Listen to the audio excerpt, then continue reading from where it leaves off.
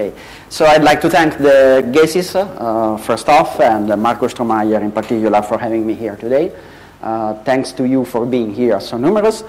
I will give you a quick run through a lot of work that we've done in the last 5-6 years on measuring human interactions at the scale of the meters and the second.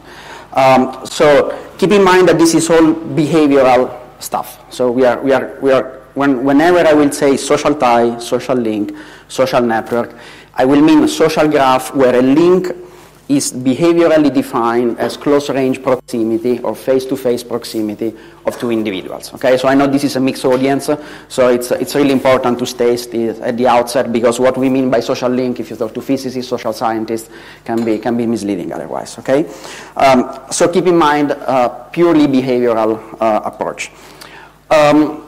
What we want to study in the context of the work I will describe is really to try and follow individuals as they move in indoors environments or as they move in environments that we can somehow map and control, and to study their individual interactions, where an interaction, again, I will use it interchangeably to mean a close-range proximity, an encounter in physical space. Okay? And people have been tracking interactions in physical space for a long time for a number of reasons. This is important for infectious disease dynamics. It's the same game that Dirk was speaking of, but played at the scale of indoor buildings, at the scale of individual hospitals, of individual schools, for example. Of course, there is computational social science on the table, there is organizational science, all the intersection between the social sciences and medicines, health outcomes that are related to your social behavior, so you can think of mental health, and I will give a quick example about that.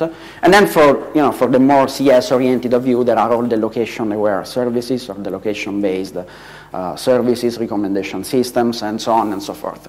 And you may say, like if you take a sociophysics perspective, that there's also an issue of trying to model and understand what are minimal models of human behavior? How can we describe statistically how we move about in a situation such as this, how we contact each other? So there are a number of questions. The questions are not new themselves, and people have been tracking this kind of data for a very long time. This is a survey by the University of Warwick, actually, and this is what people in epidemiology normally use. So they ask at the end of the day to fill in a questionnaire or a contact diary, as they call it, like this, where you're supposed to fill in who you have met, for how much time, whether there was physical contact, whether you had a conversation, when the encounter happened, where, some kind of context, okay? So you're really trying to gather information about not only the fact that contacts happened, but what were the correlates of contacts, okay?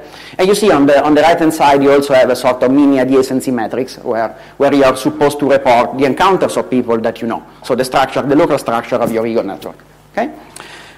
This is all very standard stuff, and it's been used for a long time to do very important stuff.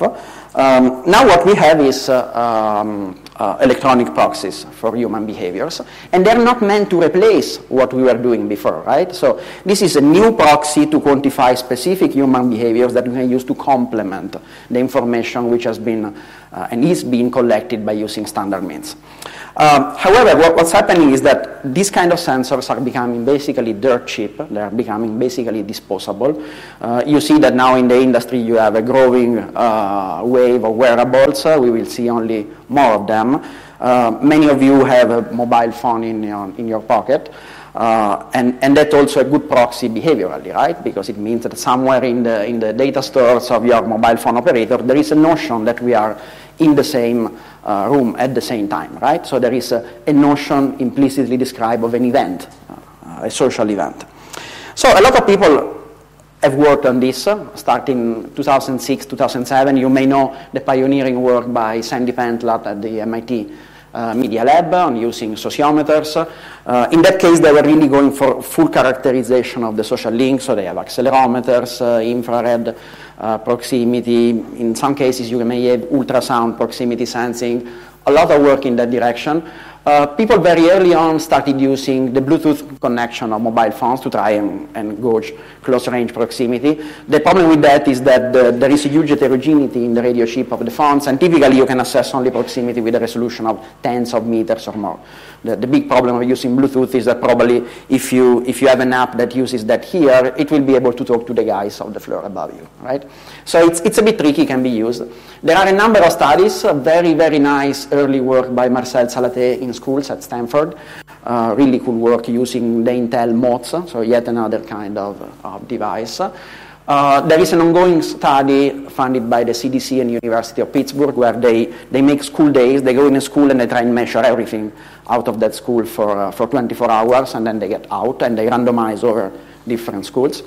Work by Nathaniel Osgood, you may know, and actually I see a few of the people involved in the studies by the University of Kassel, Gerd Sturme's group in mostly the cooperator work, social gatherings. So what we wanted to do back in 2007 when we started thinking about this stuff was, can we map out human behavior in terms of a neatless vision? A neatless is a collection of maps, right? So can we create a map of high resolution social networks in schools, in conferences, in social gatherings, in museums, to try and learn, if we do this enough, for long enough, what are the robust observables, what are the statistical regularities, what actually depends on the context. The cool thing about having many maps is that you can start to abstract away some features. You learn what you will always observe, you learn what it depends on the context. So this is the vision that we wanted to execute. And in order to do that, we engineered our own device, which is a very simple device, which actually I got one in my pocket right now. It's really small, you see. And what these devices do basically is that you're supposed to wear them, imagine, embedded in a conference badge or pinned to your lapel, or in hospitals they get seamed actually to the gowns of the staff. And these devices talk to each other. So we don't use your position to compute your proximity, because that's usually affected by a strong error. What we do is that we let these devices talk to each other by using ultra-low power radio frequency. In fact, so small that it doesn't go through your body. And this makes it so that you can also sense face-to-face orientation. Okay? If you wear these devices embedded, you imagine, in your conference badge, unless you wear it like this, which some people do, what happens is that they can only talk to each other if you're within 1 meter, 1.5 meters, and facing each other. So it's really a proxy for a conversational interaction. It doesn't mean that you are actually having a conversation, but if you stand, like in front of somebody else for 1 minute, and this is sustained, probably this is a strong correlate of a social interaction of some kind, okay? Again, purely behavioral. This is what we measure, and we measure only this, okay? So out of this, we extract basically networks. Recently, we evolved the system in such a way that we can store the data locally on the device, so we don't even need antennas in the environment. We can let people stream out freely and still capture their interactions. And at the end of the day, after the fact, you collect the data and piece together a high resolution in terms of individual relations and time social network. And so this is the data set that Marcus was actually speaking of. You are somewhere there, I believe. This was back in 2009 in Torino, right? Yeah, at Villa Gualino. Right now, this is a situation frozen at the moment like a talk, exactly a situation like this now. There is a speaker talking. You guys are mostly looking to me. You are very disciplined, because actually among those guys there were a few who were chatting, and you see those pairwise interactions. This is not a specialized visualization. So a point here is a person, 2 points are connected if those 2 guys are detected by the system in face-to-face proximity, and points gravitate towards the antenna that sees them the strongest, but don't trust the position, just look at the network. Don't bother with the position in the plane of the dots. And then the coffee break arrives, like it will arrive after my talk. And what happens is that you see that social interaction fire up, and you start to see really people who get up, engage in discussion, and eventually, as you imagine, they all move towards the bar. It was an especially nice day, I think. Okay. And so you see, I cannot find Marcus actually, but you should be there. In this case, they were linked with Facebook, Twitter, a bunch of other metadata about people, because we wanted to have access to the multiplex social network of interaction and try to understand how different social networks play out simultaneously. This is just to give you a sense of how we collect the data, why we collect the data, and how the data look like at a very cursory level. Then we started doing this over and over and over for the last 6 years. So what I will give you a summary about is really the work of 6 years, about 27 today, different experiments in 10 countries involving almost 60,000 persons as of today. Here what you see are mostly public health agencies that collaborate with us, or public health research institutes, because as you imagine, this data become very relevant for infectious disease dynamics, for infectious disease propagation, especially in hospitals where there is known to be a huge burden of nosocomially transmitted infections. We are also committing to sharing the data. We believe that you are not doing science if you don't share the data eventually. Sharing this kind of data is tricky, but we are trying to work very hard to actually make this available to the public. So these are just a few data sets that you can download right away if you visit that website. I can anticipate that during the course of the coming month we'll release a couple of other very large data sets, fully time resolved to the public. And our goal is really to create on the one hand, an open platform so that people can carry out experiments and measure high-resolution social networks of their interest. On the other hand, we want to make available to the network science, to the computational social science community, a bunch of data set that you can go there and play with right away. Of course, with the caveat that these are data that are very specific, that they were captured at a very specific point in time, they describe a specific community, and so, care should be taken. And of course, as you imagine, this is something, I am speaking here, but this is the work of a lot of people. And so let me just thank Alain Barra, André Panisson, and Laetitia Guan, who work with me at ISI on this. But as you imagine, there are a lot of people who are involved in these studies, and I don't have time to actually thank them all. So let me give you a quick look at how the data look like in a couple of contexts of interest. Let's take, for example, hospitals and schools, because they are paradigmatic of different kind of interaction modality. Let's take hospitals, for example. In hospitals, I will skip over the pain that you have to go through in order to actually be able to use this kind of devices there. Just imagine that you need to, to package them, sterilize them, do this in a time such that the battery of the device doesn't run out while you're done.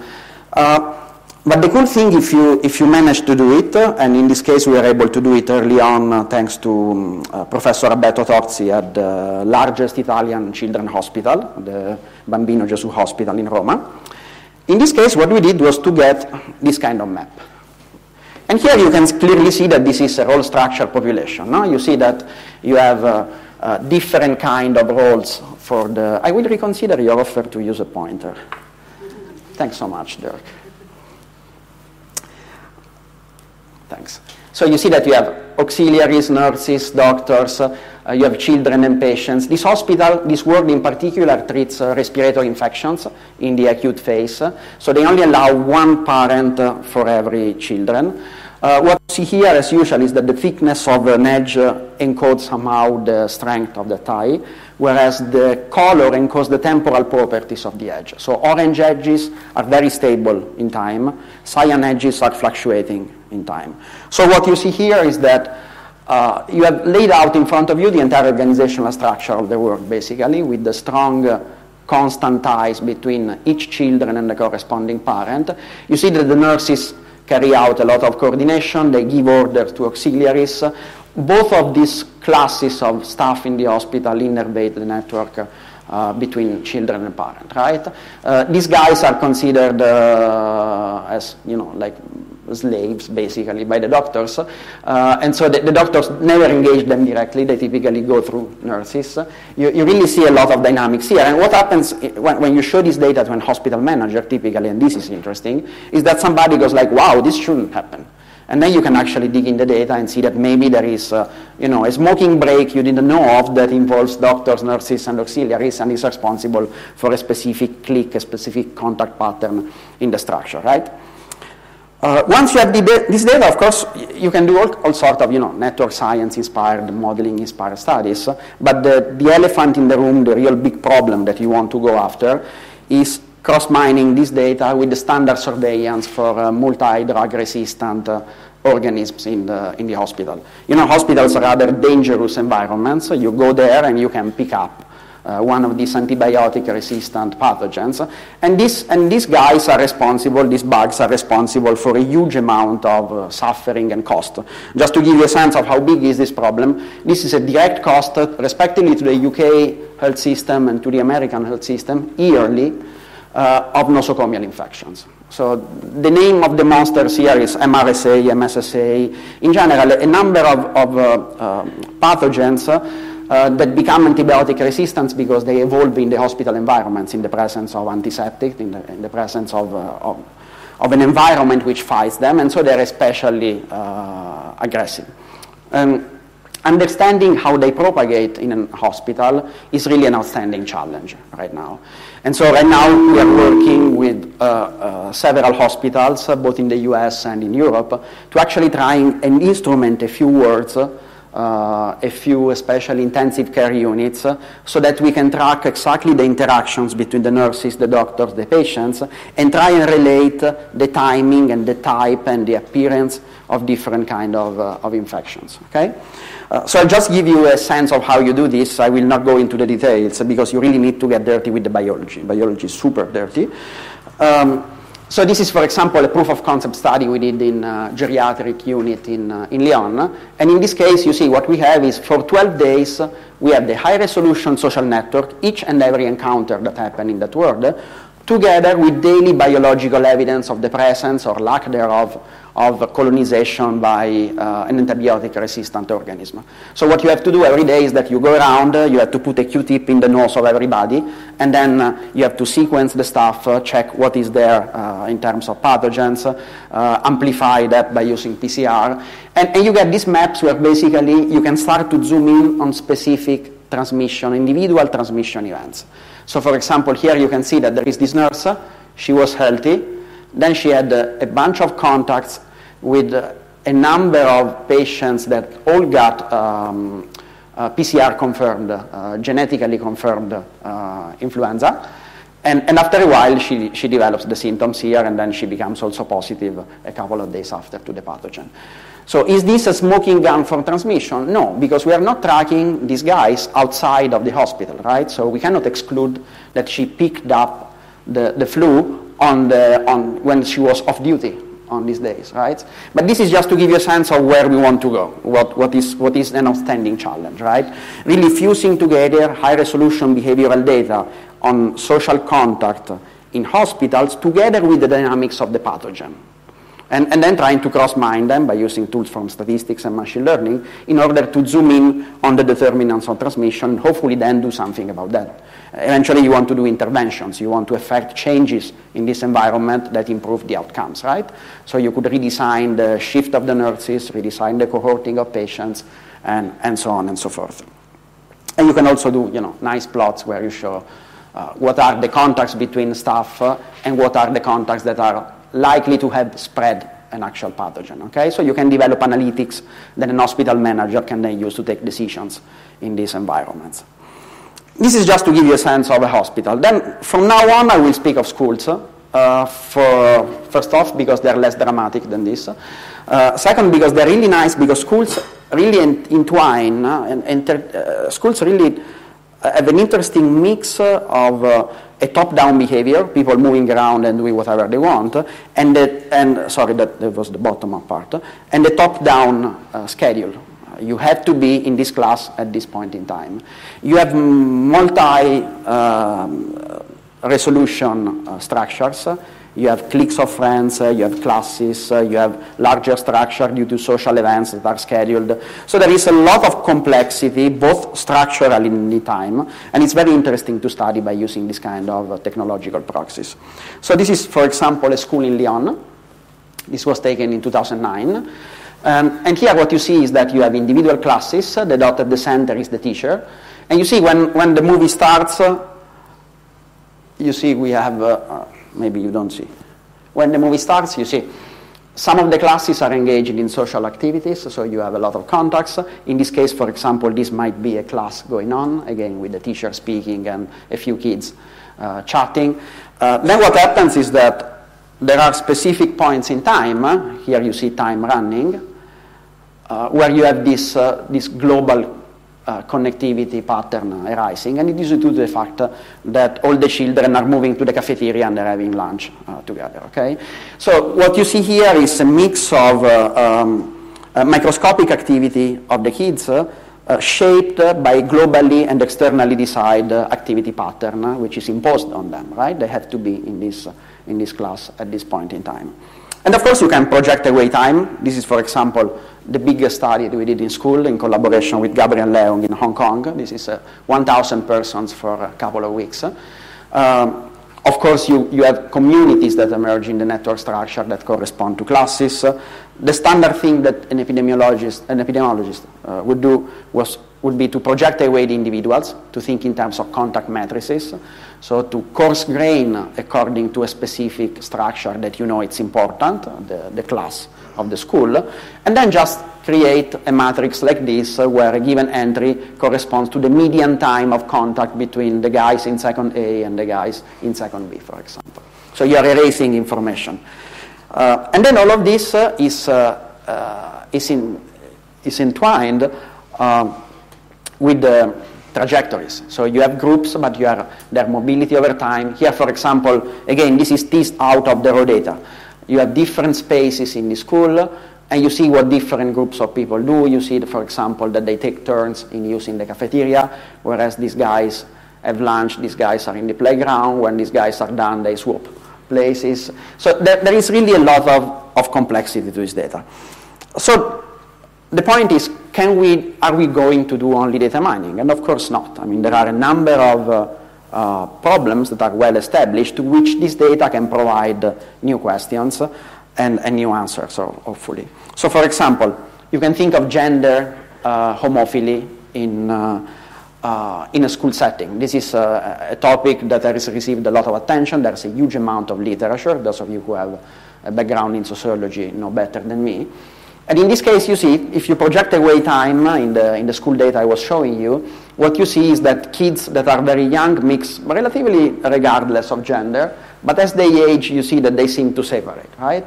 So you can, this is before puberty, so of course, then things of course change. So you can try to quantify this. You can define a standard same gender preference index, which is just the fraction of Ego's neighbors who have the same gender as you. And then what you can do is study this in the network compared to a suitable null model.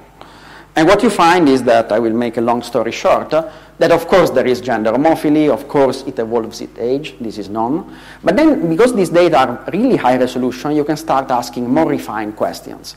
You can ask, okay, I know there is homophily, I know it evolves with age, but does this evolution with age depend on gender? Does it depend on tie strength, where tie strength is defined as the cumulative time in interaction that two given subjects may have? And by looking at this data, actually you can go deeper and answer some of these questions, which are more refined versions of questions that have been in the social sciences for quite a long time, right? So for example, just to give you a sense of this, I will need to take some time on this because there is a lot of information here. What we are plotting here is the following thing. We are considering the aggregated social network of interaction projecting away time. So now we have a static network where a node is a person, two nodes are connected with an edge, whose weight is how much time me and Marcus spend in face-to-face proximity. Okay? Then you can threshold this network by using this threshold here. You see this is a time. And at any given point in time, what I'm doing is considering only links in excess of the threshold. Okay? So here I'm retaining only the long-lasting contacts. Here I'm retaining, if I'm here, I'm retaining all the contacts, so also the weak contacts. So here you have weak ties and strong ties equally. Here you have only the strong ties. Okay? This is just a filter on the network weights. Then what you have here is the person correlation coefficient between the age of a children and the same gender preference index.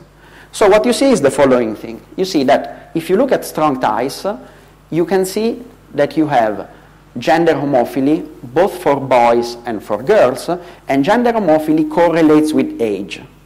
So you get more homophilic gender-wise the more you age. Okay, so this confirms the intuition that you have from the picture, right? That as they age, you have this segregation and more homophilic behavior. But now this is what you see. What's cool is actually what happens if you move to this side of the plot, where you start including all the weak ties, which outnumber actually the strong ties. And what you see here is, first, you see a different behavior between boys and girls.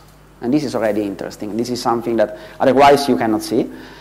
The cool thing is that this was actually theorized by Tom Schneiders, and there's a transcription of a talk he gave where he actually said, well, you know, if we had the eye of God, maybe we would see this effect.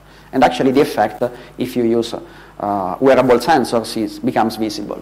The second thing is that you see the effect changes sign for boys and for girls. And what this is telling you is that as they age, girls become more homophilic for the strong ties, so they tend to spend more time, they tend to focus, the strong ties on girls, and more so as they age, but they unfold the network of weak ties to the boys, okay?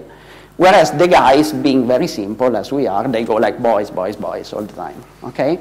So what you see basically is that there is a nuanced behavior as it relates to age-dependent gender homophily, and this can be teased apart by using this kind of high-resolution data, right? But you need to get, you see, down to the level of interaction that lasts a couple of minutes, which normally do not get reported in survey results or in interviews. There is a strong recall bias towards long-lasting interactions. Another example, this is recent work done with Mark Pasciucchi at the University of California, San Francisco, and then the Mongan Institute for Public Health. In this case, we were again in a school, and we were interested in measuring how the structure of the social network, how socialization behavior of children relates to mental health. And to assess mental health, we deployed standard questionnaires, the Childhood Depression Index, and the self-esteem questionnaire. So we have a mix of self-reported information from the subjects, from the children, and behavioral information as it relates to their social ties. In this case, the study was aimed at understanding what are the correlates to healthy eating behaviors and healthy movement in the school setting. So the subject were equipped with wearable sensors for the proximity, with Fitbit-like devices to measure their mobility in space, and we are deploying questionnaires. So the way the data look is like this. The study unfolded over 3 months. In every month we had 3 days separated by about 10 days where we were collecting, we are measuring the social network. And so this is first month, second month, third month. And then what you can do is start to see how the social network shapes and how features related to depression or self-esteem evolve, and what correlates are there with respect to the structure of the social network. And I will skip the boring table, but the result is that, for example, we find that there is, contrary to what has been hypothesized, in our data at least, the social influence does not seem to shape your likelihood of getting a depressive behavior. We see that for girls, depressive symptoms are strongly correlated with lack of sociality, as measured by mobility and proximity in space to other people, not so much with boys. And in general, we find very strong signals of very strong correlations between health outcomes, mental health outcomes in this setting, and the social behavior, which can be measured by using wearable sensors. Okay? Any questions on this point? I'm happy to be interrupted. So if you have any issues, if I was unclear on any point, please interrupt me. Otherwise, I will just go on with another twist. Okay. So in all of this, you have seen you have a very nice, very high resolution data source which you can use to surface new questions or to answer new forms of the old questions. But one big problem in general is how much detail of this data do we need to retain to address a given problem. Having more data is typically a disaster. okay? Because it means that your models, as Dirk was mentioning, become more complex. It's harder to parameterize things. So there is really a place for the very simple representations that the epidemiologists use, because there are ways of erasing information. Ideally, you want to erase all the information that doesn't matter and only keep the information that matters to your problem, okay? So in general, we have, on the one hand, a high-resolution social network, which is highly detailed, but it's also highly specific. It captures a lot of specific features, spurious features of the context where it was measured. It captures noise, of course. This is the standard, if you want, approximation generalization problem that you always face in statistics. On the other hand, you may design very simple, hopefully more generalizable representations of the high-resolution social network data, but typically which representation is most suitable to a given problem at hand. And the choice of the data representation is not neutral, and we have to be very careful about how to represent this data in order to then embed them into computational frameworks. The kind of heterogeneities that you have on this data is absurd. You have them all, basically. We know that human dynamics is bursty. So, for example, if you take intercontact times, duration of contacts, they're all highly non-Poissonian, fat tails all over the place. There is, topologically, of course, you have the heterogeneity, which is known. You have huge heterogeneity in the distribution of weights, of the times that people spend together. Plus, you have all the complexity of the fact that these networks are not free. They live constrained by daily rhythms, weekly rhythms, organizational rhythms, and so on and so forth. You have all sorts of strange weight topology activity correlations, and you also have especially complex features. You think of schools, for example, where you have classes. When they go have lunch together, what happens is that all the edges between these classes flash up together, okay? So you have groups of edges that have strongly correlated temporal behavior. And this stuff is very hard to capture with the standard model that people use in network science, but it's important. So these kind of things, you see? And what you can see, and here you have a couple of references, is that if you try to model an epidemic on this network and disregard this, you take into account the communities, you take into account the weak ties, you take into account the distribution of weights, of contacts, and so on and so forth. Still, if you fail to model these weak structures, you're doing a pretty poor job at approximating and understanding how an epidemic unfolds over this network. So this is really a challenge, and because of this, there's a lot of ongoing work on trying to reason about the data representation of high-resolution social networks. So this is a very non-scientific diagram where on the horizontal axis you have how much structural detail you are retaining about your original data, and on the vertical axis how much temporal detail you are retaining. So up here you have the empirical data as they come from sensors, right? You have a lot of structural detail, a lot of temporal detail, and you're also capturing a lot of noise. Down here you have what people would call homogeneous mixing scenario, a fully connected graph where all the interactions are unweighted or have the same weight.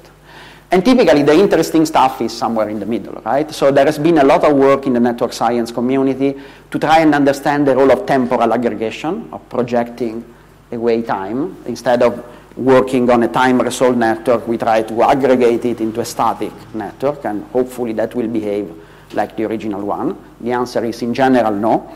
But there's a lot of work on this. There's work of us, work by the group of Peter Holm, Frank Schweitzer, and a bunch of other people, really.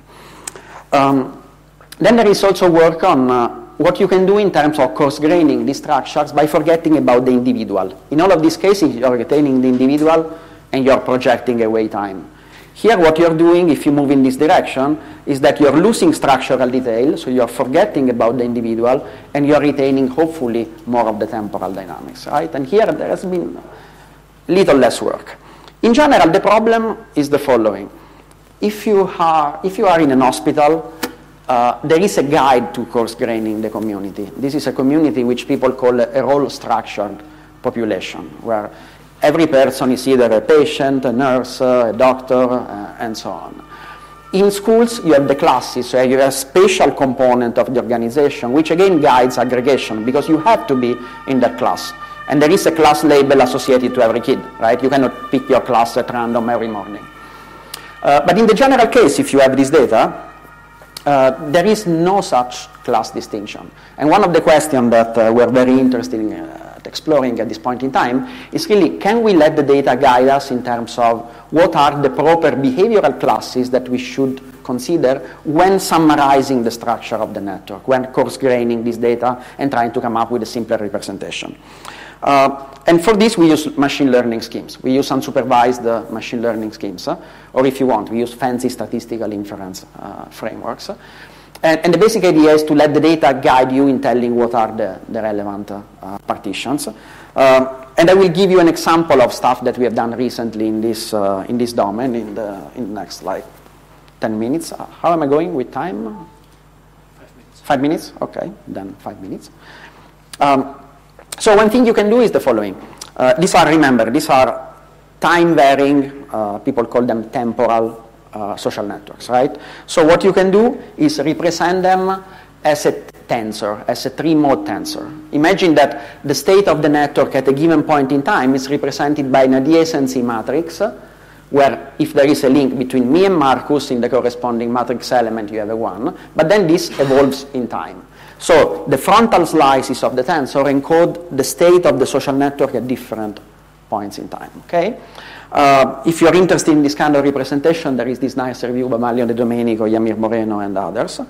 And then there is a very old result due to Kruskal that tells you that given a tensor like this, you can always, this is a theorem, decompose it as a sum of terms that are the product, the outer product of three vectors, and you need to use as many terms as the rank of the original tensor. And this provides the key for an approximation mechanism, which is commonly used in computer science and especially in applied context, which is a low-rank, a low-dimensional approximation of the original data. So what you do is the following.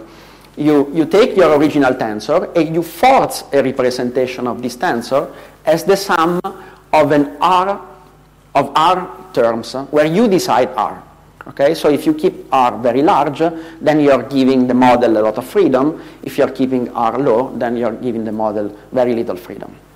Then what you have to resolve is basically this minimization problem, where you minimize the Frobenius norm, which is the difference between the original data, the original temporal network, and your approximation. Okay, so it's the original data minus the sum of R terms. And this can be solved under constraints on non-negativity for all these vectors. Okay? Non-negativity is cool because it allows you to get a decomposition which is very human readable. Because what happens is that your final network will be the sum of different parts. It's not like SVD or representations that are non-constrained to be non-negative, which give you a complex interference patterns of positive and negative terms sometimes, which doesn't become very interpretable. This allows you to get, and in practice, it's been known to provide, especially in computer vision, very human readable parts, okay, parts representation. Then, of course, the symmetry of the frontal slices, you remember this is an undirected network. The symmetry of the frontal slices makes it so, that two of these matrices are pretty much the same, they're equal because of symmetry. And then you end up with two matrices. Both of them have have columns that are the components of the decomposition. So if you have set R components, is there a question? Yeah.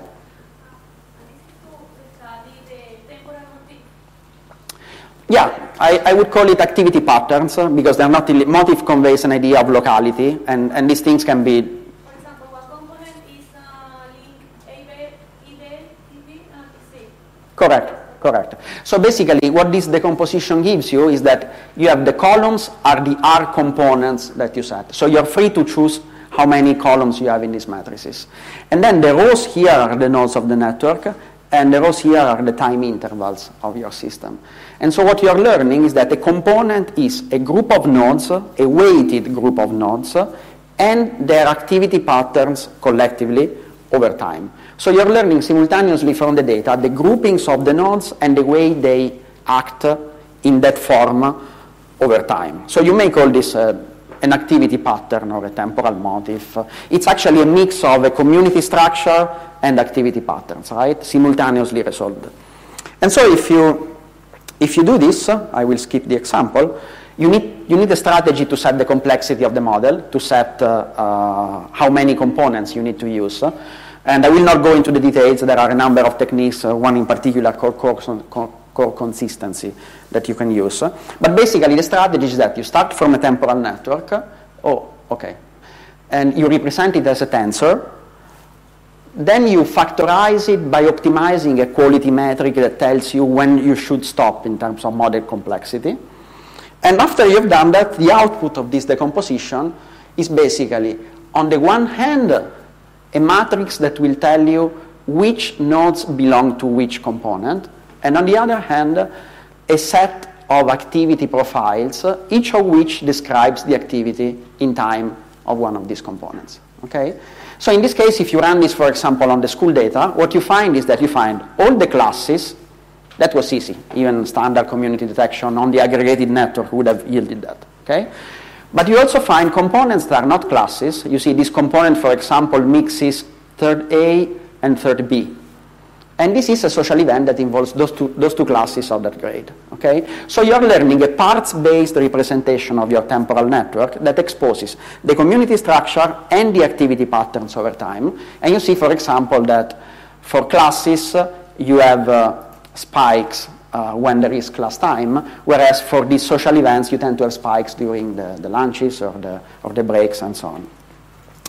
And the cool thing is that then you can validate this. In our data, what we have is that we have external metadata independently collected that allows us to validate these structures and make sure that the stuff we get from the tensorial decomposition actually matches stuff that we know exists in the data. Okay? Then the last step, in the last minute that I have, is can we use these kind of structures to then plan an intervention on the system? So which of these structures is, for example, most relevant for the spread of influenza-like pathogen in the school? In order to do this, what you do is that you leverage the non-negativity of the representation. So what you do is that you start from this decomposition, where you have nodes and components, and you implement the following scheme. And you implement the following scheme.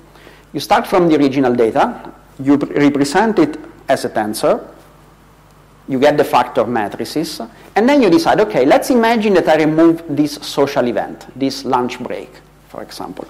You zero out that term in the component representation, and then you can go backwards. You can reassemble the tensor and reconstruct a social network, which is now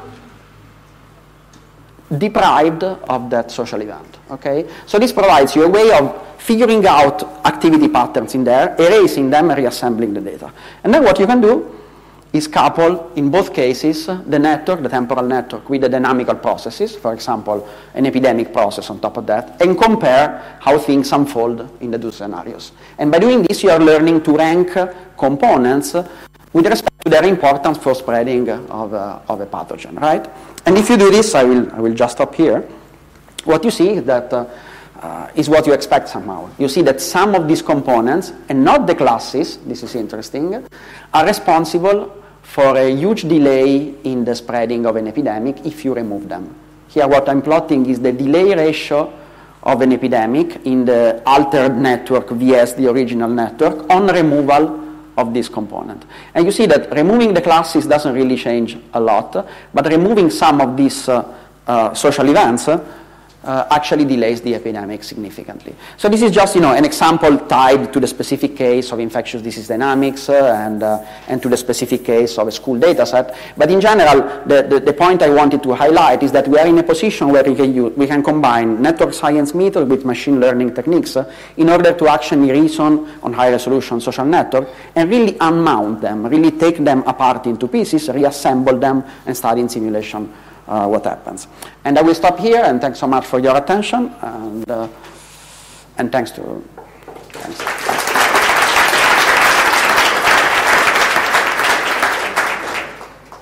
Thank you very much, Ciro, for a very interesting talk. There's time for questions now. Yes.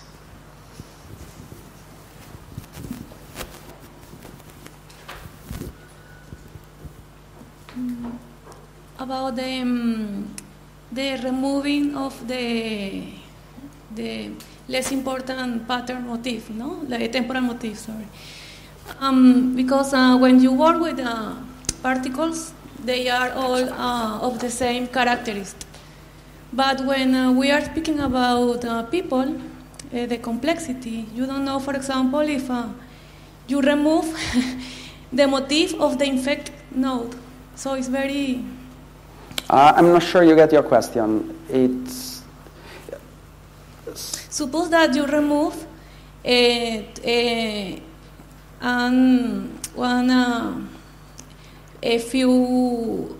one motif that appear few times. It's not important. But if you are studying the infection and you remove this node, the node that starts the infection, because we are speaking about people and no particles in this case.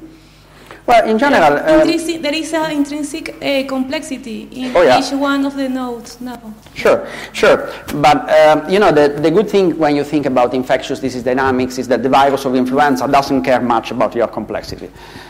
You're going to be infected if you're susceptible with pretty much the same probability. Then, of course, you know, you have people who are super spreaders, you have people who are immune. One of the problems that we will be able to tell you in modeling flu-like disease spread is that you don't know what fraction of your population is actually immune because of previous immunization, because of cross-immunity from previous infections. So that's absolutely true. The angle here of removal, however, is not an angle which is aimed at controlling or mitigating an epidemic by removing the guy responsible for it. The idea is really to make the network as a whole more robust by re-engineering some structural property of the network as a whole, right? So for example, in hospitals, the standard thing that you think of is, can I rearrange the structure of the shifts so that the same quality of care is given to the patients, but the structure of the interaction network that arises because of the shifts is more resilient to invasion by a pathogen. So it's really a perspective where you do consider people as atoms, because that's what they look like from the point of view of an infectious disease agent, typically. Of course, you are disregarding some heterogeneity, and there you're right. But this is a standard population approach. This is really, in fact, I would say the interesting thing about reasoning at this level is that you're sort of doing some meso-scale network science, right? This is not about motifs. It's not really about my feature as a node and my ego network. It's not about the community structure as a whole. It's some intermediate level where I have soft partitions of the network and temporal activity patterns, and I'm trying to reason in terms of what I can do in terms of optimizing that. So I hope this sort of answers your question. I just have a small informational question. Maybe I missed it. How do you measure exactly a network tie between two entities? It's by this batch methods exclusively by... In this case, it's... batches yes. Also? Yeah, that's a how do you measure a network? The network tie between... Time, yes. The tie between two units or people, actors, or whatsoever. Type, you say? The link. The link between. Okay. Tie. Yeah. Just by the batches. Just by using, yeah. Just by the batches, okay. Correct. That's why I stress that this is in all of them. That's why I stress that this is purely behavioral approach, right? Of course, it doesn't mean that you cannot have other data about those guys. But yes, that's one problem, and another problem is the intensity of a link. Sure. Say if some people just encounter and then there is a network link. Yes. But even if they don't talk to each other. Absolutely. Just if they encounter. Correct. This is purely behavioral. So the network describes one behavior, and the behavior is close range proximity. Whether you're talking or not, I cannot measure. And in this view, in a sense, you don't care, right? If they are all in an elevator, so they all have network links there. Right. Okay. Absolutely. No distinction between intensity or things like that? Well, there is a distinction of the intensity because we are sensitive to face-to-face proximity, and we are measuring, we have a clock running that tells us how much each interaction lasts. in time, yeah, right? okay. So that you have. But then if you were, just looking into each other's eyes or shaking hands or having a wonderful conversation, it's something we cannot measure. If there are 10 people together in an elevator for a long ride, right. Then they have a very intense network ties. Correct. And if you are, and that's a situation where if you are a pathogen, you're likely to jump on those other guys, right? Okay. So it makes sense that it is so. That's why it's important to state what kind of network this is, right? Yeah. So if you're asking me, is this a good network to model information spread? No, of course not. I mean, this is, it may be in some context, but in general it is not, right? So it's really one of the behaviors, and typically what you have and what ideally you would like to have is the multiplex of the networks that are relevant to your process, right? So maybe there is the face-to-face interaction, your interaction by mail, your interaction on Facebook, and so on and so forth, right? Maybe the next step you may put to the badge a video camera or something like that. We did this actually in schools in order to validate the data. So we had to go through the very painful job of having a camera in a corner and then having people manually annotate each and every contact and then compare that with the system, right? Because the system will give you something, but you need to make sure that it gives you something you understand. In all the other contexts, as you imagine, privacy concerns make cameras unsuitable, especially in hospitals. And I actually, thanks for the question, because it's important to add that in all of these studies, each and every individual consented in writing to having the data collection go on. So we have informed consent and paper trail for each and every person that you see in those data sets, which is a huge amount of work, but it's really needed.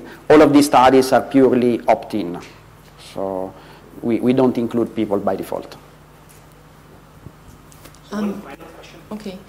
So my question is about the second part of your talk. So you showed this example from the school in San Francisco where you looked at the relation between interactions and well-being, right? Or sure. Psychological well-being. And the setting was a lunchtime setting, right? So I was just curious whether there is also data on what, kind of food choices people made, because there is all this work on, that there would be differences whether, females and males would have lunch together or whether it's just a female group or just a male group. So did you, look also into that, or do you have any data on that, how these kind of... The data are there because we had observers in the cafeteria, so we have their annotations. So we didn't use them in this study, and probably will not use them at all because we do have a few concerns about the data protection. The IRB that we had to run through, this was in a US setting, so this went through an IRB, and the IRB was sort of